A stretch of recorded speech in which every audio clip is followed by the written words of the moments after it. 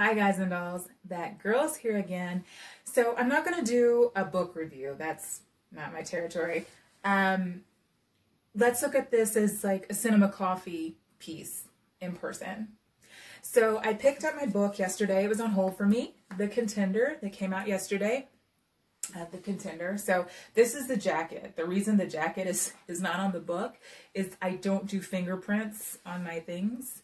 I like them to look as new as possible for as long as possible.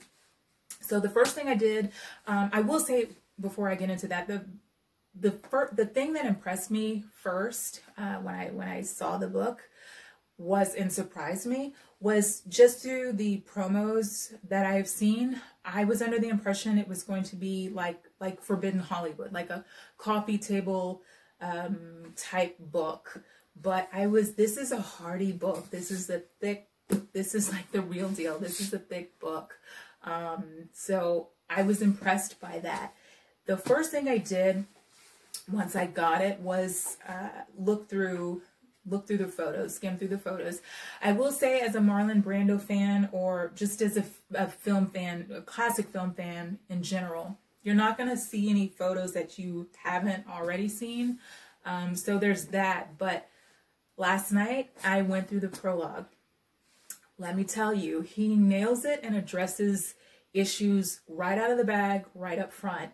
He's telling you what you're going to get and what you're not going to get. Like, you can go somewhere else for that.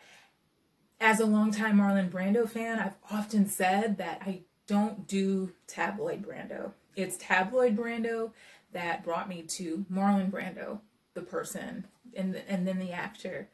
And he's telling you, like, what you're about to read is going to be straight from the source, not taken out of context, rewritten the way that the author sees fit.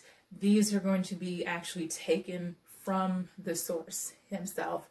And he addresses issues that have surfaced the past few years, and things that seem to have just followed Bud throughout his life, throughout his acting career life, you know, that headlines, things like that.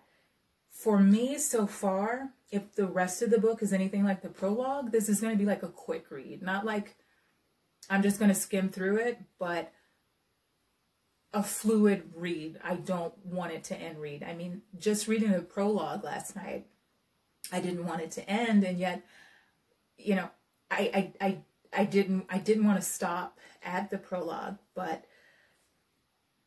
it's like, so far, for me, listen to me, Marlon, in book form. Like, outside of Brando's Smile, this is the book you want to read. As a Marlon Brando fan, this is the book you want, maybe even non-Marlon Brando, not maybe, this is the book you want non-Marlon Brando fans to read. You want other people to read, to get a definitive perspective on the person himself. So that's just my quick, a long time later, that's just my take on the book, what I've just read so far and kind of skimmed through so far. Maybe when I'm finished with it, I'll do some sort of an update and let you know how it goes from there. But so far, so good. So we'll let you know how it goes. I'll be in tow.